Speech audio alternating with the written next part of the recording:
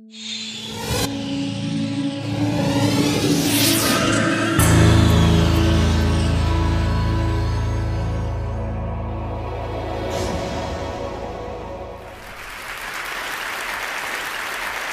call it the golden circle.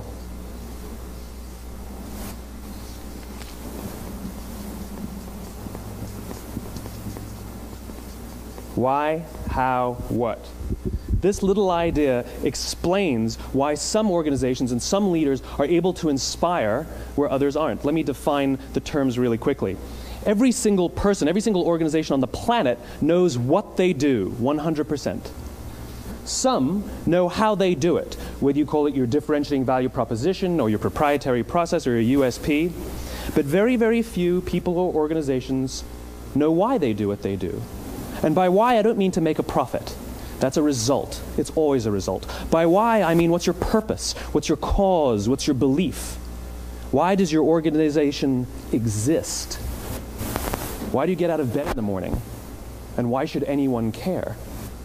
Well, as a result, the way we think, the way we act, the way we communicate is from the outside in. It's obvious. We go from the clearest thing to the fuzziest thing.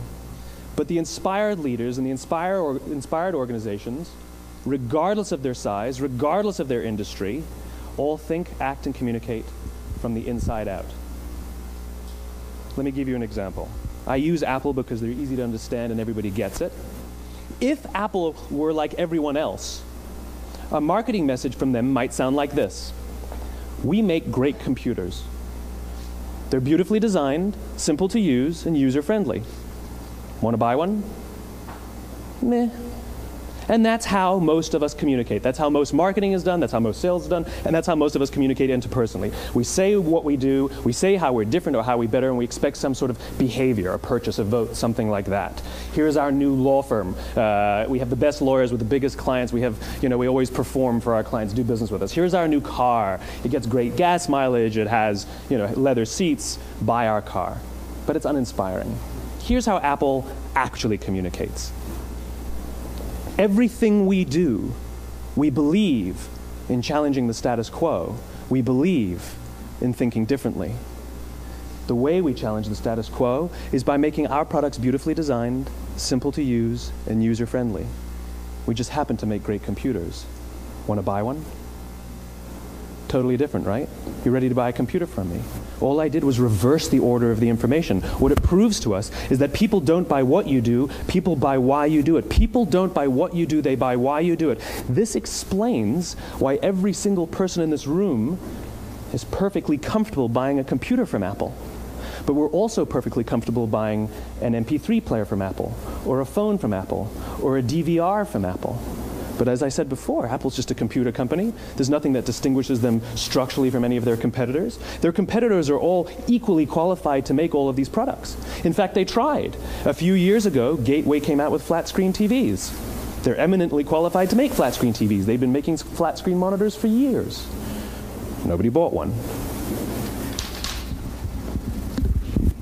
And Dell came out with MP3 players and PDAs. And they make great quality products, and they can make perfectly well-designed products, and nobody bought one. In fact, talking about it now, we can't even imagine buying an MP3 player from Dell. Why would you buy an MP3 player from a computer company? But we do it every day. People don't buy what you do, they buy why you do it. When we communicate from the outside in, yes, people can understand vast amounts of complicated information like features and benefits and facts and figures. It just doesn't drive behavior. When we communicate from the inside out, we're talking directly to the part of the brain that controls behavior, and then we allow people to rationalize it with the tangible things we say and do. This is where gut decisions come from. Sometimes you can give somebody all the facts and your figures, and they say, I know what all the facts and details say, but it just doesn't feel right. Why would we use that verb? It doesn't feel right. Because the part of the brain that controls decision-making doesn't control language. And the best we can muster up is, I don't know, it just doesn't feel right. Or sometimes you say you're leading with your heart or you're leading with your soul. Well, I hate to break it to you, those aren't other body parts controlling your behavior. It's all happening here in your limbic brain, the part of the brain that controls decision-making and not language. But if you don't know why you do what you do, and people respond to why you do what you do, then how will anybody How will you ever get people to vote for you or buy something from you, or more importantly, be loyal?